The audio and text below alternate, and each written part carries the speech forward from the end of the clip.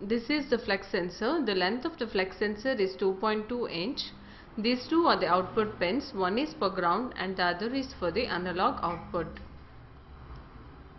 As the sensor is flexed, the resistance varies across the sensor. That is, it increases and decreases.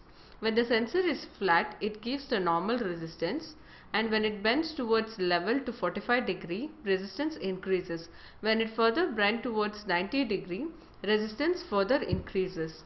When it bends towards the membrane, resistance decreases. Coming to the output of the flex sensor, it gives the analog value in wide range, which can be converted to the digital value of 0 and 1 with the ADC converter.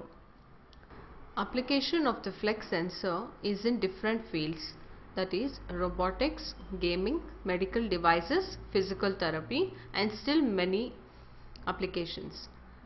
For example, when I take the robotics as application, using the gestures of your hand, you can control the robot to pick any object or drop it. This is how the application works. Thank you.